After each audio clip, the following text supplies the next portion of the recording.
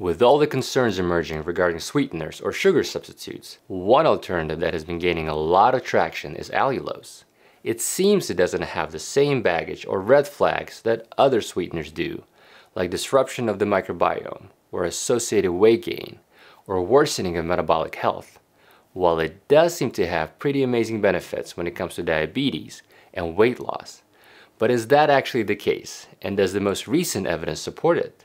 More importantly, are there any safety concerns that have emerged now that more people are using it? Well, in this video, I'll give you the latest evidence regarding the effects of allulose on your health, focusing on recent trials done in humans, which is important since much of the hype surrounding allulose was based on animal studies done in rats and mice. I will also talk to you about important safety considerations regarding allulose and discuss scenarios in which you may reconsider using it. And at the end of the video, I'll give you my favorite alternative if you decide that allulose is not for you. Hi, I'm Dr. Leonid Kim. I am board certified in Internal and Obesity Medicine, and on this channel, I discuss the most up-to-date and evidence-based information on the topics of weight loss, metabolic health, and longevity. Let's get into it. Allulose has quickly become one of the favorite sweeteners, especially in the low-carb community over the past few years.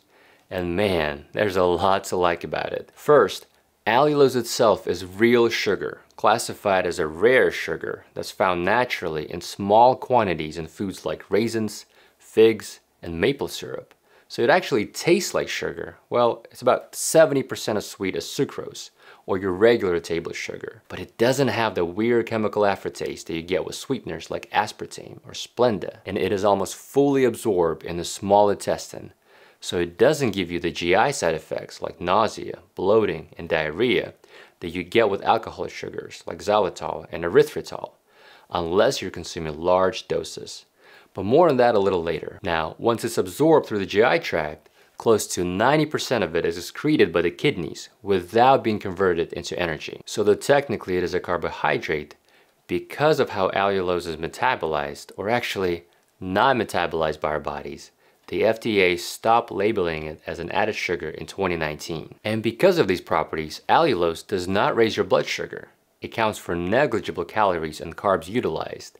And in fact, data from animal studies noted benefits like improving insulin resistance, delaying onset of type 2 diabetes, and lowering the glycemic index of other carbohydrates. All that sounds exciting, but it's hard to draw any conclusions based on animal studies, so I'm glad we're finally starting to see studies done in humans. First, one meta-analysis published in Clinical Nutrition in 2020 looked at 40 trials encompassing about 400 subjects in total, and found that small doses of allulose can actually lower the glycemic index or postprandial glucose after ingesting other carbohydrates.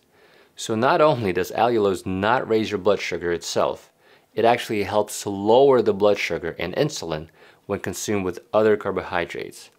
And that certainly makes sense, since allulose is excreted by the kidneys, and in the process, it pulls additional glucose out of the body and into the urine. Another study published in the British Medical Journal last year was a small but a prospective double-blind randomized crossover study that looked at 30 subjects without diabetes and found that given allulose along with a 50-gram sugar dose reduced postprandial plasma glucose and insulin levels compared to placebo. And another small study published last month looked at postprandial hyperglycemia after break of fasting during Ramadan and noted that the addition of allulose before iftar improved glucose in the target range and lower excursions of glucose outside the target range. And finally, a randomized control study in 2018 looked at 121 Korean subjects and found that supplementation with allulose significantly decreased body fat percentage and abdominal fat mass measured by CT scans when compared to the placebo group. As you can see, as we're moving beyond animal studies and into small human trials, the benefits of allulose are still holding up, and using allulose has noticeable effects on blood sugar levels and fat mass reduction. Now you may be thinking, what's the catch? Is it really the holy grail of sweeteners? Well, the biggest downside of allulose is the lack of studies regarding a safety profile, and the human studies we just discussed are promising but still very small or based on observational data. But enough information is accumulated to where you can start making an informed decision on whether allulose is right for you. Now, when it comes to safety, the FDA labeled allulose as generally recognized as safe in 2012, meaning it's considered safe by experts under the conditions of its intended use. A study published in Fundamental Toxicological Sciences in 2019 noted that a 12-week continuous ingestion of allulose in borderline diabetes and type 2 diabetes did not show any clinical problems and actually show some improvement in hepatic function. Another study that looked at the side effect profile of allulose noted that it's generally well tolerated until reaching the dose of 0.4 grams per kilograms of body weight, at which point people start developing GI symptoms like nausea and diarrhea. So for example, a 70 kilogram or 154 pound person can consume up to 28 grams of allulose before starting to feel any GI upset. Now, individual results may vary, and some will get GI upset even at lower doses, but most people usually don't come close to reaching that limit if using it for coffee or tea. However, you may have to be careful if you're using allulose for cooking and have to use larger quantities. And finally, there's one group of people that I think may need to be a little bit more careful when switching to allulose, and it's people who get frequent urinary tract infections. Since allulose is excreted in your urine, and as we discussed, actually pulls extra sugar out of your body and into your urine, it resembles the mechanism of action of a diabetes drug class called SGLT2 inhibitors.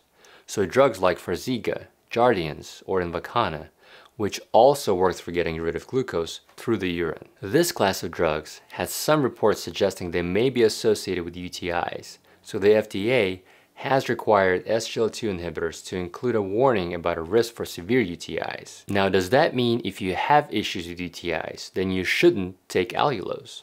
Well, I do think it's still safe to take allulose for a couple of reasons. First, the amount of glucose excreted with allulose is just a small fraction of what you see while taking SGLT2 inhibitors. Second, subsequent studies monitoring the safety of SGLT2 inhibitors have not shown an increased risk of UTIs. There is also no evidence that those drugs cause increased risk of bladder cancers, which is also a concern that was raised with these drugs and allulose. But, as I said before, everyone is different, and if you do notice increased UTIs or yeast infections after switching to allulose, I would stop and see if allulose was the reason. Lastly, a paper in the British Journal of Nutrition raised concern that consumption of allulose may result in an overgrowth of a bacteria called Klebsiella pneumoniae, as it is one of the few bacteria that can actually utilize allulose as a substrate. The concern is that even though Klebsiella pneumoniae is part of the normal flora of the mouth, skin, and the intestines, it can cause serious infections in people with weakened immune system and lung disease, especially if this bacteria is allowed to overgrow, which can theoretically happen with allulose. Now, I personally do not think it's anything to be worried about unless more robust studies corroborate such concerns,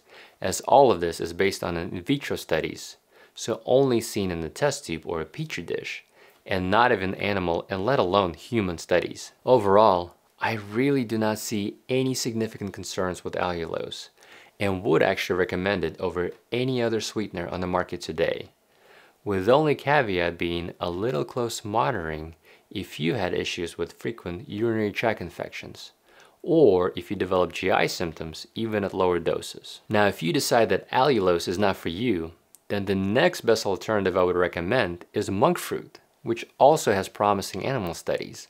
However, it's often sold combined with other sweeteners, so it may be a little tricky to find it as an extract by itself. This video is already getting a little too long, so if you'd like for me to review the evidence behind monk fruit, let me know in the comments below.